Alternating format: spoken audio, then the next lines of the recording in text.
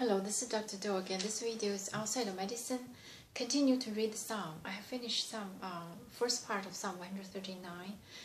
I'm going to finish the second part. If you recall, the Psalm 139 was written by David.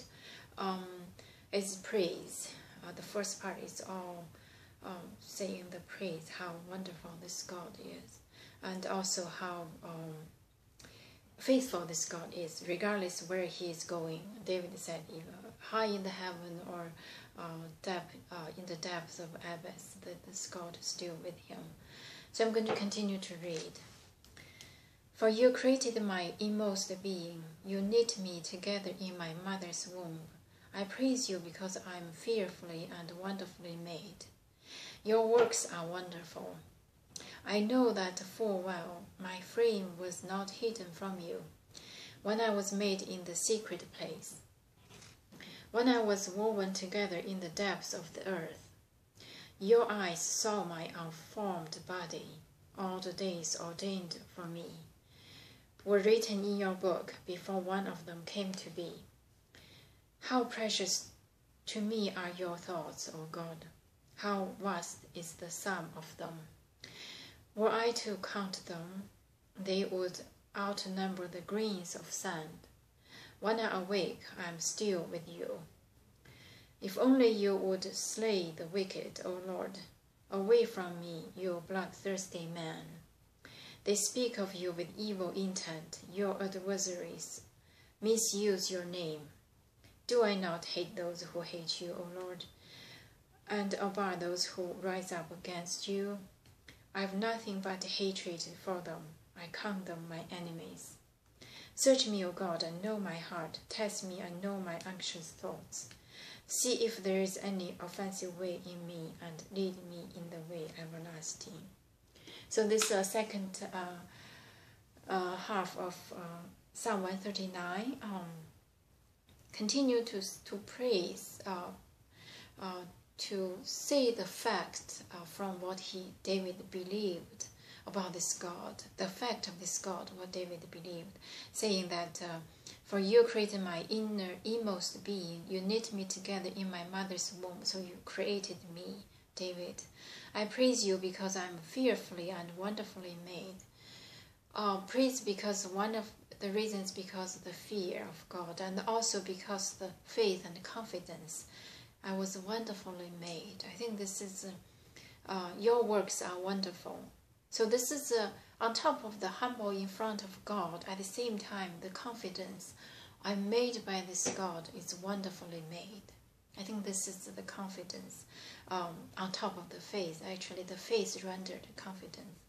I know that full well my frame was not hidden from you when I was made in the secret place. When I was woven together in the depths of the earth, your eyes saw my unformed body.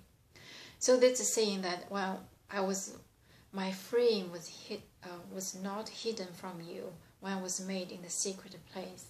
So this is saying that during unhidden secret place, but cannot hidden from you. When I was all woven together in the depths of the earth, your eyes saw me, unformed body. So before I was made, or before I was who I am today, you still saw me. You saw me unformed or low or whatever it is, the pieces of me, not before I become whom I am today. So this probably, if you recall David's old time, a shepherd boy, just common, plain, a common average family. And at that time, God already saw him, framed him, and become bigger. So he knew, only the God knows that. All the days ordained for me were written in your book before one of them came to be. So this is the same thing. It's already prophesied, or it's already written in your book whom I was, whom I am, and whom I will be. How precious to me are your thoughts, O God. How vast is the sum of them. So this is the thought of God and he is the sum of, were I to count them, they would outnumber the grains of sand. So this is too much to count. So the miraculous deeds of God is too many to count. While awake, I'm still with you. So either sleep or wake. While awake, I'm still with you. So it's like, I think this probably implies while I'm awake, mingled with the world, with the people around me, and you will see, follow that, is that I'm still with you, even though I probably smile with them, laugh with them, say the words with them, but my heart is still with you. See, if only you would slay the wicked, O God, away from me, those bloodthirsty men. So even though, I think this is probably referring when David said, I'm awake, I'm still with you.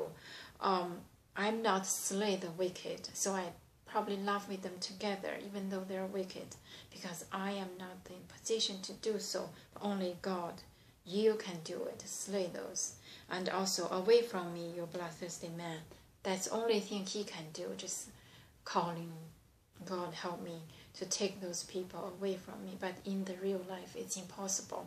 Always surrounded by the honest or the wicked, by the good or the evil. So this is just, so David referring to while awake, I'm still with you, even though I probably look alike with them, but the same as them, but I'm not one of them. I'm still with you. They speak of you with evil intent. Your adversaries misuse your name. So this is saying those people, even though they praise you, they speak of you, but the intention was for evil.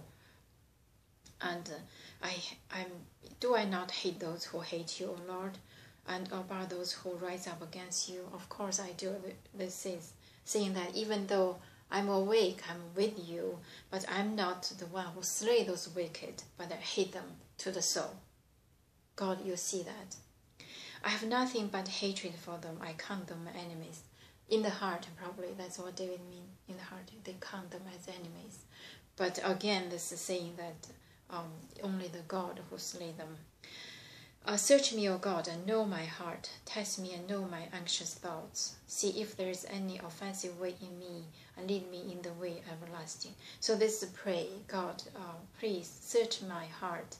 Test me and know my anxious thoughts. And of course, the anxious thoughts is to be close with this God he believed. And lead me in the way of everlasting, because David has the thought of the anxiousness or panting for the everlasting. Only the God can give him. So this is a pray from his heart. So this is the Psalm 139. We see it was written by David. We know the author, by the way, do not know the time or circumstances, but I sense the strong feeling about this faith to the God, and also the faithful of God to him, cannot hide from God. And also, I think it's kind of self-claim, this claim that I'm with you, God, even though I'm with people, even though I'm awake in the world, but my heart is with you. Probably when I'm with people, mingled with them, I seemed different, but you examine my heart, you examine me, you know me better than anyone.